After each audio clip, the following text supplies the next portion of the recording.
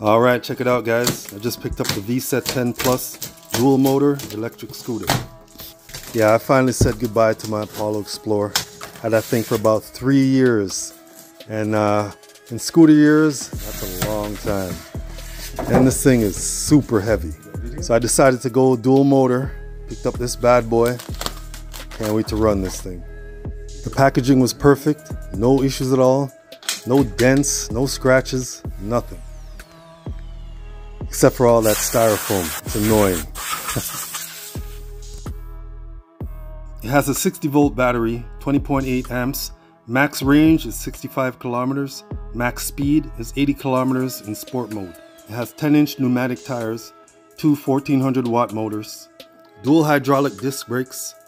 It has front spring shocks and rear hydraulic coil. It has a pretty good sized deck with a footrest.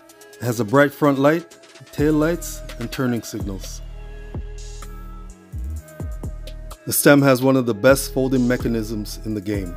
The scooter is pretty heavy at 80 pounds and it has a max rider weight at 286 pounds. It's IP54 water resistant. To turn it on, you just hit the power button and hold. Put the tag towards the screen and it comes on.